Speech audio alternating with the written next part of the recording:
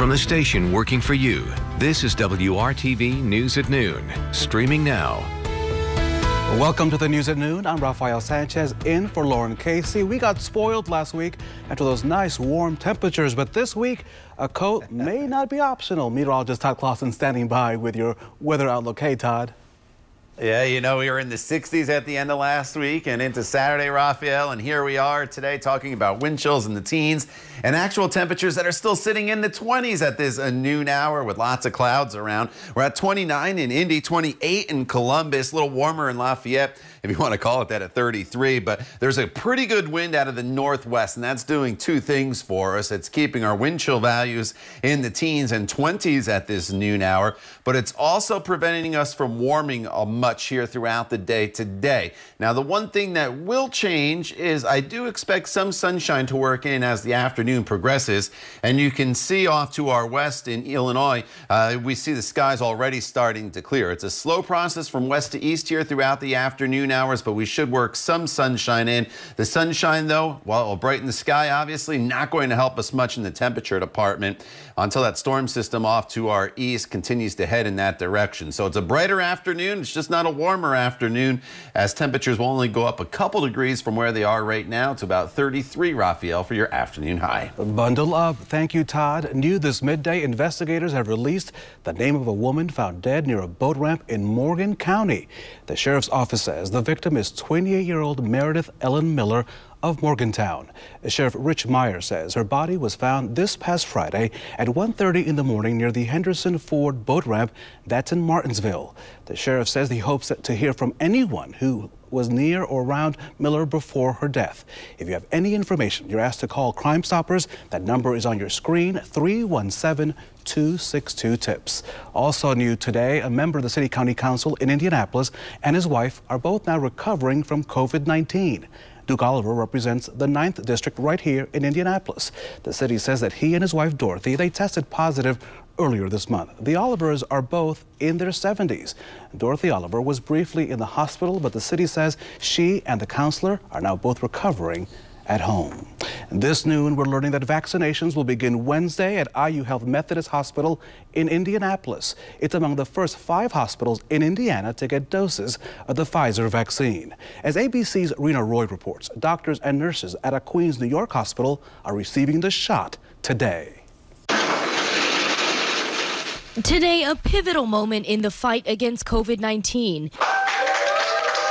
A critical care nurse at this hospital in Queens, New York, among some of the first in the country to get the Pfizer vaccine. Well, I feel hopeful today, relieved. Across New York, Northwell Health setting up 9 centers to begin vaccinating its 56,000 frontline workers as early as this afternoon. 2.9 million doses will be making their way to every corner of the country in ultra-cold freezers, on planes and in trucks via FedEx and UPS. After the FDA authorized the vaccine for emergency use over the weekend, healthcare workers, seniors, and first responders will be given first priority. We could have every nursing home patient vaccinated in the United States by Christmas. 145 locations are set to receive those vital vials today. In Chicago, Rush University Hospital transforming its lobby into mass vaccination bays. Allison Wines has been fighting the virus on the front lines for months at the University of Iowa Hospital and is set to receive her vaccine today, hoping this will be a true turning point 9 months into this pandemic. I'm going to go treat some COVID patients and see a handful of them in the morning. Then I'll take a little break when it's my assigned time, get my COVID shot, and go right back to my COVID patients. Research shows the vaccine is 95% effective. This crucial moment here, not a moment too soon. A record more than 108,000 Americans are currently hospitalized with COVID-19, and with months to go until most Americans can get vaccinated, authorities are urging people not to let their guard down. Officials say one of the biggest challenges moving forward will be getting Americans to trust the vaccine. But an encouraging new ABC News Ipsos poll shows more than 80% of people say they do, in fact, want to get vaccinated. In Queens, New York, Rena Roy, ABC News. Now let me take you to the west side of Indianapolis. This behind me is the FedEx hub in Indianapolis at the International Airport.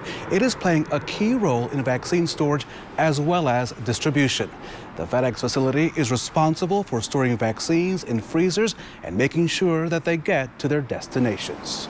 This may be our finest hour, and I'm just so deeply proud of the role our team members have played in the fight against this pandemic to date. These vaccine manufacturers and the distributors, they're already our customers. We know them, we know their business. So the government came to us because they know we have the expertise in this, they know we have the network and the capabilities and the know-how to do it. In the first round, Indiana expects to receive more than 55,000 doses of Pfizer's COVID-19 vaccine. In Democracy 2020, the next step in making official the presidential win of Joe Biden is now underway.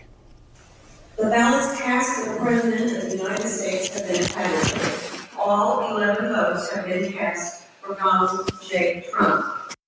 This morning, Indiana's 11 electors, they met at the State House in downtown Indianapolis. They voted for President Trump since he won the state in the November election. Other electors from across the country will also vote today for the candidate that won their state or their congressional district. President-elect Joe Biden won the largest share of the electoral votes to win the presidency and received the most popular votes ever. He's expected to address the nation later this evening. On January the 6th, the votes from the electors are certified in a congressional ceremony in which Vice President Mike Pence is required by law to preside over that key moment. So, have you mailed that Christmas gift yet to that loved one? If not, listen, you better hurry up. Up next, the deadlines you're up against if you want that special someone to get their present before Christmas. Todd, don't worry, your present is in the mail. All right. If you want to get it there quicker, though, just leave it on my desk there in the studio, Raphael. I'll get it Christmas week. All right, it's going to be an active week of weather across the country with the exception of just one day here in Indianapolis. You notice that one big storm passing off to our east right now, but another one heads our way. That, along with the winter chill, is settling in. We'll talk all about it coming up in your WRTV Storm Team forecast when the news at noon continues right here on WRTV.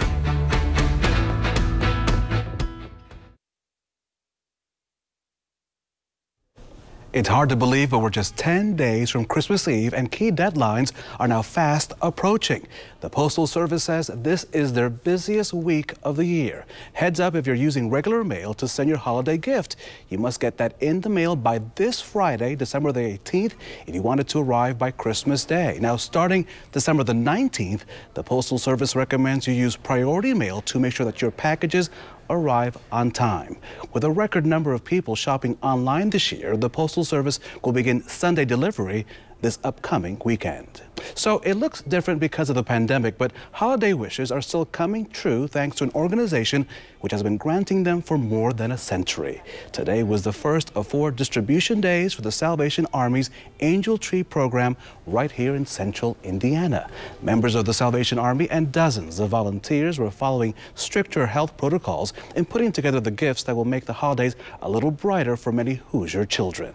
It's really about providing hope, to let families know that they're not alone, that other people care about them and are willing to do something about that. So it's really about touching people's lives, because the gifts, the children don't know the gifts are coming from the Salvation Army. Only the parents know that.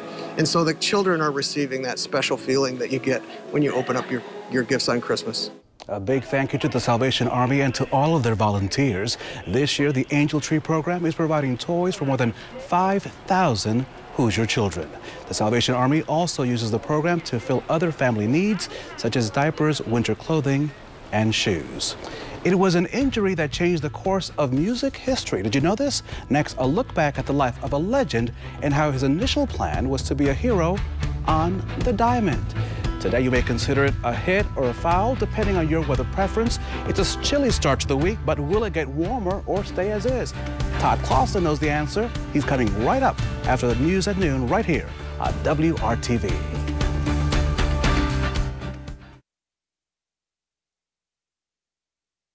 You've got to kiss an angel good morning and let her know you think about her when you're gone. The tributes to the late Charlie Pride focus on how he broke the color barrier in country music, and they should. But did you know the only reason that may have happened was because a long, long time ago, Charlie hurt his arm? He was born in Sledge, Mississippi, south of Memphis. And Charlie was among the millions who watched another pioneer make history.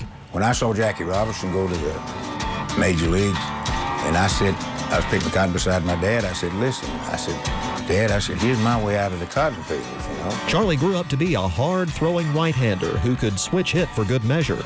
When he was 18, he ended up playing for the Memphis Red Sox of the Negro American League. He then got what he thought was his big break in 1953 with the Bronx Bombers themselves. I signed with the New York Yankees organization, my mother did, rather, and sent me to Rio Vista, California. After that, they sent me to Boise, Idaho. Boise, however, was where Charlie Pride's fastball lost its pop. Charlie hurt his pitching elbow, and he never really recovered. And all of a sudden in Idaho, the right-hander was giving up a whole lot of taters. Charlie didn't give up, though. Back with the Memphis Red Sox, he started throwing a knuckleball. He had some success. He ended up back in the predominantly white minor leagues, but he later got traded to the Birmingham Black Barons for a used bus. He then had one last shot at the bigs, a spring training invitation. We were at the Los Angeles Angels in '61, but I didn't get a chance to stay with them. They sent me home with a tuna fish sandwich and orange. But Charlie wasn't quite ready to give up baseball just yet. He went all the way out to Montana. He got a job at the American Smelting and Refining Company just so he could play on the company baseball team, the East Helena Smelterites. By this time, Charlie was also singing on the side. One night, he sang during the intermission of a show headlined by country music stars Red Sovine and Red Foley. The Reds were blown away by Charlie's voice. Red Sovine says he told Pride, "I don't care what color you are, you should go to Nashville." A year later, Charlie Pride did just that, and he made history. It's history that sadly ended just 1 month after his last known performance here on WRTV at the CMA Awards. Kiss an angel good morning and love her like the devil when you get back home. Ray Steele, WRTV. Thank you so much. Thank you, Mr. Charlie. Ray, thank you so much for that. He was an icon, and the world was made much better with his music. And of course, one of our biggest country music fans is right here in the other box in the basement. Meteorologist Todd Clausen. Hey, Todd.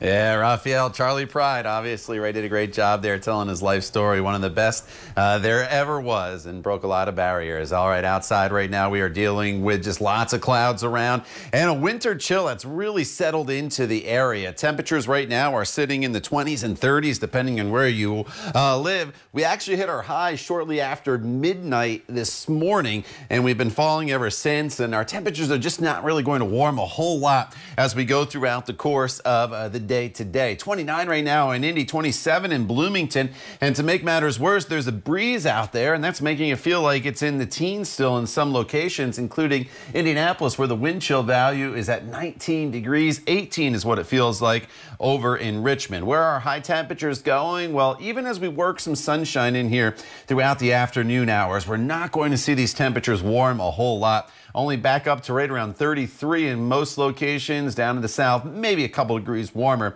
But all these temperatures are still below where they should be this time of year. Our actual high temperature should be getting up to right around 39. You do notice as you look off to the west here, the clearing skies in Illinois, and that should continue from west to east across Indiana this afternoon. It'll be a slow and gradual process, but eventually we should start to work more in the way of sunshine into the area. Some lake effect snows in Michigan. There could be a flurry in northern locations drifting in off the lake here today, but nothing of consequence.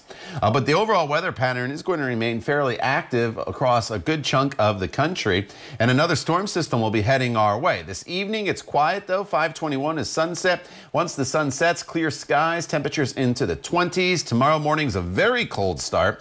We wake up to about 22 in Peru, 24 in Indianapolis, and then throughout the day tomorrow, it's the opposite of today. We start off with some sunshine, and then the clouds will thicken throughout the day tomorrow, but temperatures will only be, again, right around freezing for your afternoon highs. Let me jump to Wednesday morning. This is 3:30 in the morning on TrueCast. You see that timestamp on the right top portion of your screen. We'll look for some snow showers to develop throughout the morning hours. The bulk of the heaviest of the precipitation is going to stay off to our east. We're on the western fringe of this system, and that means not a lot in the way of snow for us, but there will be the potential Wednesday for some accumulating snow across the area. It will develop throughout the morning hours on Wednesday. At this point, it looks to be more so after the morning drive. The accumulation looks to be pretty light. The main impact would be some slick spots. The best chance of seeing some accumulation is going to be south and east of Indianapolis, where we could see up to an inch, maybe a little bit more in far southern locations. But you notice as you work your way to the north, the numbers will drop off very, very quickly with less than a half an inch. And by the time you get to places like Logansport, into Lafayette, and even into the Peru area, probably maybe a dusting and a few snow showers, and that is just about it. Of course, we'll keep an eye on it. Plenty of time to fine-tune that forecast. We'll let you know if the track changes, but at this point, does not look like a big snowmaker for us. Quiet for Thursday and Friday, and then as we get into Saturday, some rain and or snow showers a possibility.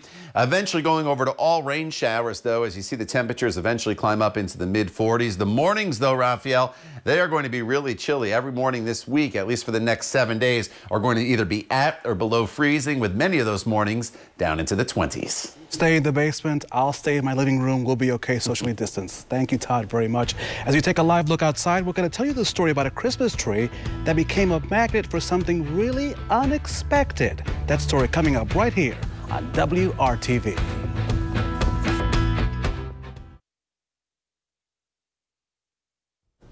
A Christmas tree inside your home can be tempting for children and for pets to explore. A woman in Florida was awakened last week thinking she needed to retrieve a pet from her tree. But as Scripps reporter Megan McRoberts tells us, she was in for a rude awakening. During the holidays, there's just one late-night guest you welcome into your home. There's a cat inside my Christmas tree. But an unexpected intruder prompting Aubrey Iacobelli's early morning wake-up call this week. I have a doggy door, and my dog sleeps right in front of that dog door. But she heard her dog growling suspiciously and found something else made it through that dog door. There's some furry body inside the Christmas tree. I decided to grab a frying pan of all things and poke at it, try to get it out. After minutes of poking and prodding. What is that? Is that a squirrel? No. I didn't want to hurt the animal. I just wanted it outside the house. Oh, it's a raccoon. This is bad. Things escalate quickly as the raccoon makes its move. When you look back at the video, I wish I could have done it a different way. You don't know what was going through my head. The raccoon finds a safe space in the dining room. The raccoon ran away from freedom, jumped on my chandelier where he swung there for like 30 minutes. These are all the ornaments that made it. There's my beautiful tree. There's the raccoon. There's the dog. It took nearly an hour to free the critter, and now Iacobelli takes it all in hindsight. I should have called animal control. I should have called someone. So you can't make fun of me more than I can make fun of myself. Sharing this laugh at her own expense. Frying pans aren't good weapons. To spread some cheer for a fitting end to a year where it seems anything could happen. Just laugh at yourself, because that's all you can do at this point. That's all you can do at this point. Wow, I would do the same thing, Todd. I'd have my broom. I don't know who. I'd probably call you to come on over and get the critter out of my tree, but we'll see what happens. Hopefully that won't happen. You just call me. Yeah, you just call me, Raphael. I'll be down there. I'll find some stuff. I'll find some stuff to wear for you. We'll get rid of any critter you have down there in Franklin. All right. Outside right now, it is cold. It's cloudy. I'm expecting more in the way of sunshine here this afternoon, but temperatures won't really warm a whole lot. Tomorrow, 35 as well, with partly sunny skies. Wednesday, we bring some snow into the area. At this point, it does not look like a big snowmaker for us, but some southern and eastern locations could once again be in that 1 to maybe 2 inch range, with numbers dropping off dramatically as you work your way to the north. In fact, Lafayette to Peru, probably hardly any snow, but something we'll keep an eye on. And then quiet weather for Thursday and Friday, Raphael. Todd, thank you so much, and thank you for making WRTV your choice for news. We'll see you this afternoon, beginning of the news at 5. Have a great afternoon.